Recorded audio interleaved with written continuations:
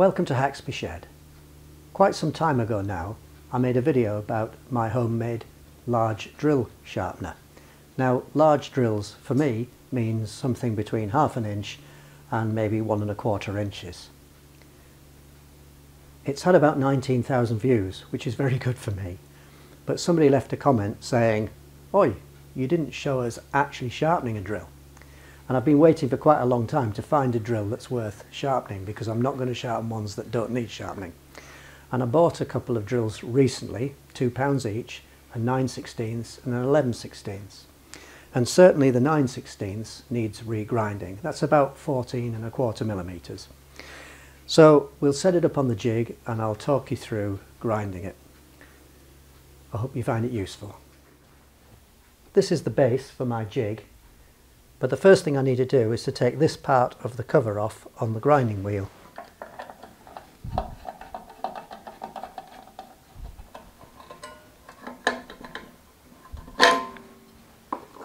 And that allows us to put the tool into here. Now we can drop the jig into place. That's it. Next, undo the drill clamp and bring it back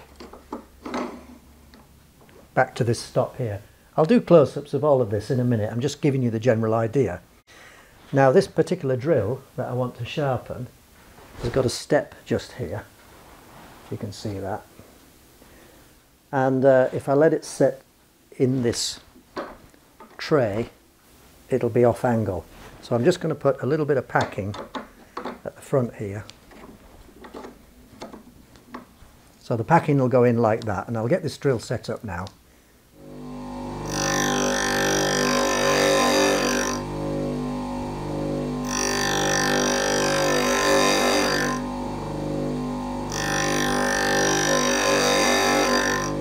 I just keep going until this side is cleaned up.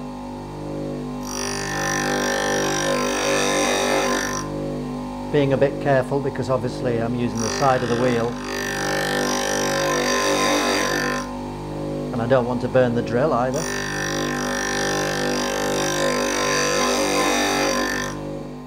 When I've finished on one side and I've gone in as far as I need to go, I just put this little engineer's clamp on here and set it so that this plate, I know how far this plate has to come forward, which means I know how far forward the drill goes. Now I'll back this off, I'll rotate this drill and do the other side, but this clamp should ensure that I get both sides the same.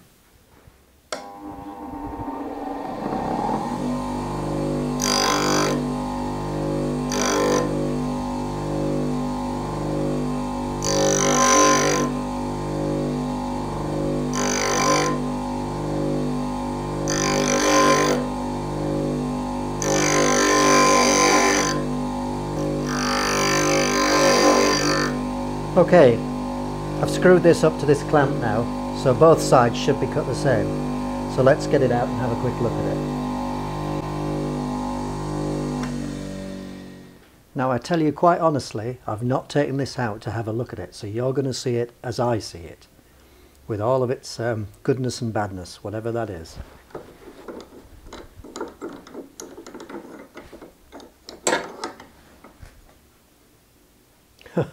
Oh, you know, I don't know if you can see that. Let me turn the view around so I can see what you're seeing. Do you know, that's pretty good, I think. That's pretty good. I'll do a proper close-up. There we are. Now, my drill jig only swivels in one plane. To cut a drill perfectly, I'm sure you have to be able to twist and turn at the same time. So that cut is an approximation, but I think you can see that it's nice and bright. Believe me, it does have a back off angle of about 7 degrees, and you can see that 45-degree chisel. Now I made that drill sharpener for nothing, just a bit of time, that's all. And around here, if you wanted a proper tool and cutter grinder, even something quite old is going to cost you about £600.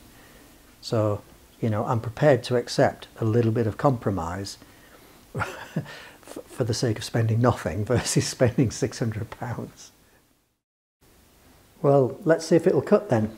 Just a piece of scrap steel, there's a hole in it already, it's only mild steel. Piece of angle iron I think at some point. And trust me, it is the same drill.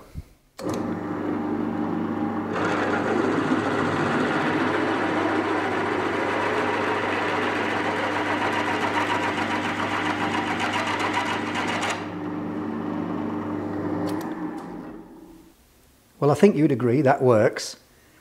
So we'll go back and have a look at the components and features of the drill grinding jig in a bit more detail. Right, well, the features such as they are: angle iron, angle iron, angle iron, a screw, a piece of plate, just any old bit of plate, welded onto the bottom of this piece of angle iron. This was part of a stay for a washing machine motor. Perhaps to be slightly more serious, the angle of the point is set by this angle here. Okay, so the drill sits at the point angle, or at least should I say half the point angle, and then it sweeps round to give you the relief angle, the backing off angle, whatever that's called, maybe 7 degrees, something like that. And basically the cut starts at that angle. So I hope you can see that. We're not at 90 degrees to the wheel. We're starting at about 7 degrees off this way. What's that, 83 degrees if you like.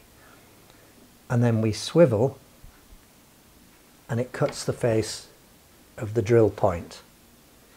Now there's a peg here, if you can see it, which is used to locate the flute, to keep the flute, the bottom flute, top flutes vertical at the point you're setting it up.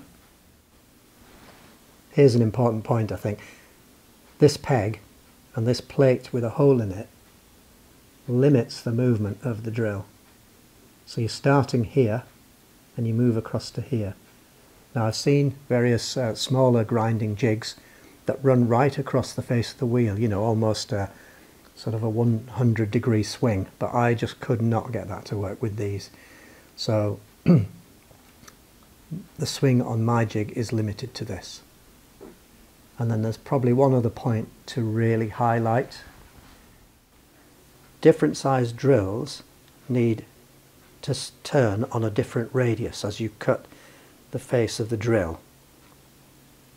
And that radius is set by sliding this forwards or backwards by a very small amount.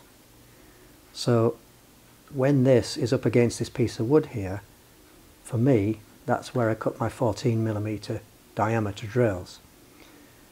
If this edge is lined up with here, this middle mark, that's 20mm drills, and then just here for 26. So you can see there's only, you know, a very small amount of difference in the distance of this plate, let's say, between there and there, between a 14 and a 26mm drill, but it makes a world of difference. Now I tried to work this out by mathematics and got absolutely nowhere. I tried to work it out by scale drawing, got absolutely nowhere with it. I clearly don't understand the detail of this. So I did it by trial and error, by setting up known good drills, turning the grinding arm here, this piece of angle iron, and setting this distance so that the face of a known good drill tracked along the face of the wheel correctly, and then I just marked it off. So it's a bit of rocket science. I don't understand in detail. I understand it in concept. I don't understand it in specific numerical detail, but that's what I did. So, you know, that's basically it. Finally, just to say perhaps that this locating peg at the front here can be moved forwards and backwards, in and out, to suit the drill that you're grinding. I hope it was useful to you. Thanks for watching Hacksby Shed.